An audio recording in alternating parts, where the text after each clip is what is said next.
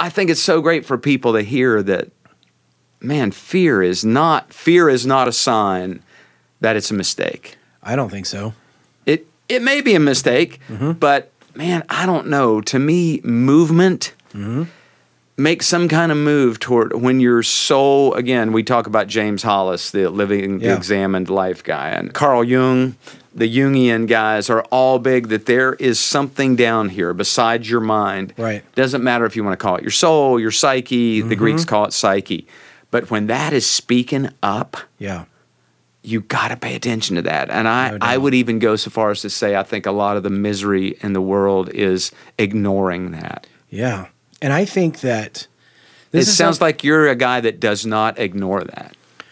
I don't think so. I do pay attention to that. You know, because I work with you on this podcast, it's kind of weird, by the way, to sit in the guest chair on a podcast that I produce for you. Can I just say super quick before I forget how honored I am that you even asked me to do this? Like, oh man, you've got some great guests on this show. So but of course I always enjoy conversations with you, whether we're recording it or not. Well, there's certain people in my life, and there's not a ton of them. Yeah. And I know them when I meet them now. Yeah. I'm of an age that now you like, whoa, I want to get to know that person. You are one of those people. Thank you. Stepping out, following maybe what your guts are telling you.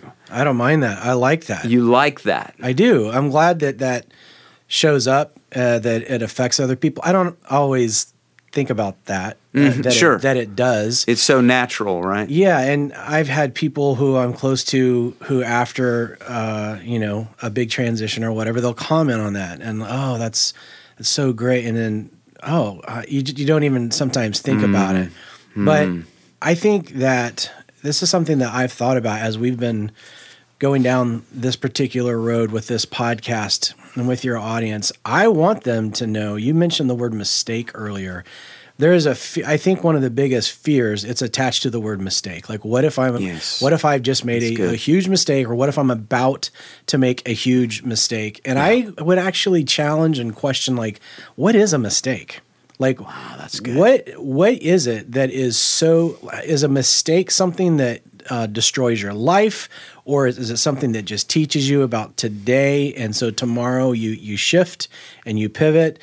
But mistakes in career, I don't know that there are mistakes in trying different things if that's who you are. If you are trying to experience different things, then something that's particularly tough or hits a dead end, was that a mistake? Or was that just part of the experience?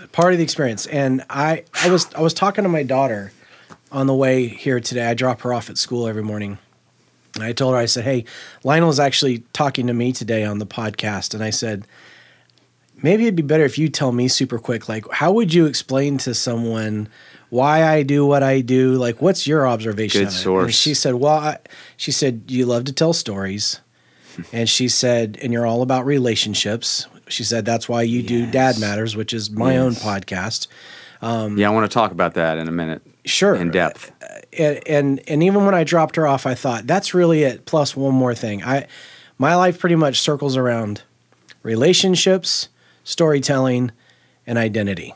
Wow. And to me, storytelling is connected to experiences, and relationships are connected to experience. Yes. And my identity is connected to my experiences. So to me, I don't really think about career choices or things of that nature, or big life turns, because 20 years from now, even if I'm not wanting to do what I'm doing at the moment or want to get out of that completely, there's such gratitude and looking back on that as like, oh, that really helped me define this particular thing for myself.